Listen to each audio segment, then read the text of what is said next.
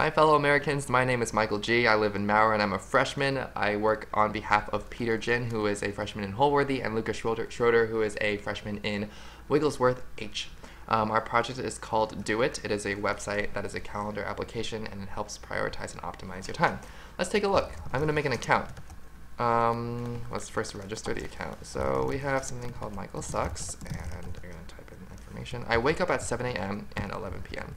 So this thing is interesting because it takes into consideration the bedtime of the user and the wake up time. Oh, we already have an account associated. That's interesting. Let's log back in. Let's go here, and I hope I can finish on time. All right. Lo and behold, we have our account. We have things like lunch, which is considered a static event, and ASDF, which is something that is called a dynamic event. We'll take a look at those right now. So we have the About page. First of all, this has a bunch of the documentation. We have the static events. So static events are events that don't change their time. They have a definite start and end date and time.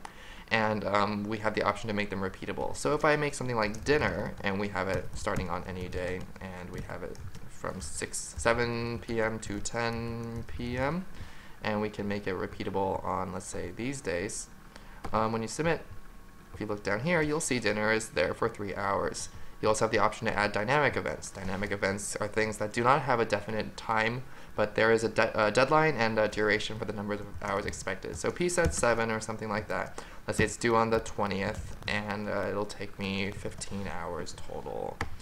And look, there we have P set 7 placed such that it maximizes your time, and so you don't have any blocks of time that are wasted.